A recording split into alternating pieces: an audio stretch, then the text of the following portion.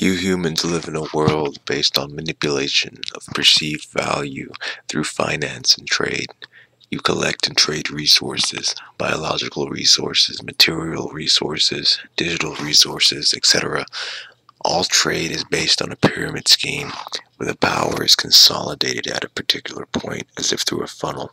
Money is a perfect example, be it fiat currency or cryptocurrency, gold, silver, drugs, sex, anything that can be used as a store of value.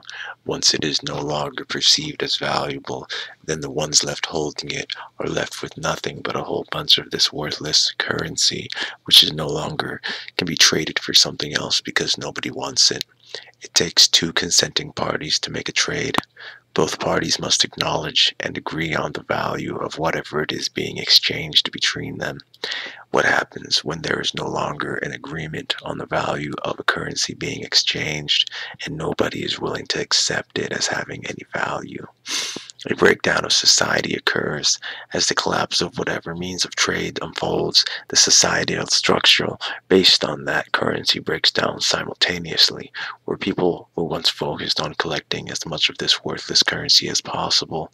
Now the ones that have the most of it are left with nothing to do but survive. What are the basic survival needs? Food, water, air, shelter, sanitation, and protection. There are always ways to acquire food, water, air, shelter, and sanitation without the need of a currency with a perceived value. A partner of the opposite gender is a reliable source of protection because the both of you have a vested interest in each other with the same goals of acquiring food, water, air, shelter, and sanitation. If everybody had food, water, air, shelter, and sanitation and protection, what is the need for any kind of money? What value does it bring to the table? Humanity has a history of selling itself short to the highest bidder. There is always somebody willing to pay for its mistakes because people don't want to clean up after their own mess. They would rather sell themselves for this money, which can be used to buy things that other people created, rather than creating anything of meaning themselves.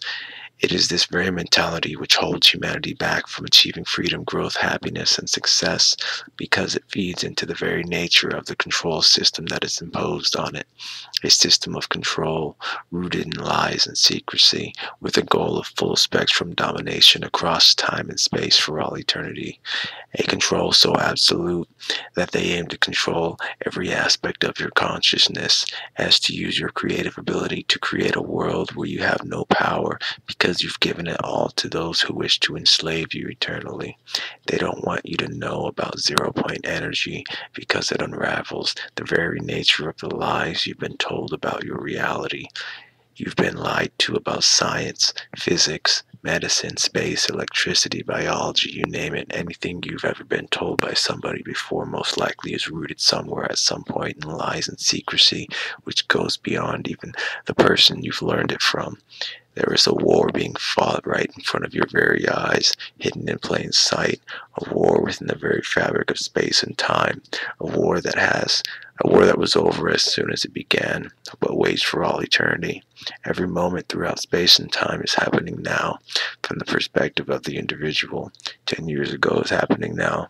10 years from now is happening now. 1, 2, 4, 8, 7, 5, 3, 6, 9. Vortex-based mathematics, Fibonacci, pi, DNA, consciousness, reincarnation, 0, 1, binary code. It's all related. We are the pieces of the puzzle. They want to collect us, trade us, separate us, so that we do not collectively realize the truth of our power, the truth of our freedom. They want us to create a paradigm of fear when there is nothing to fear but fear itself.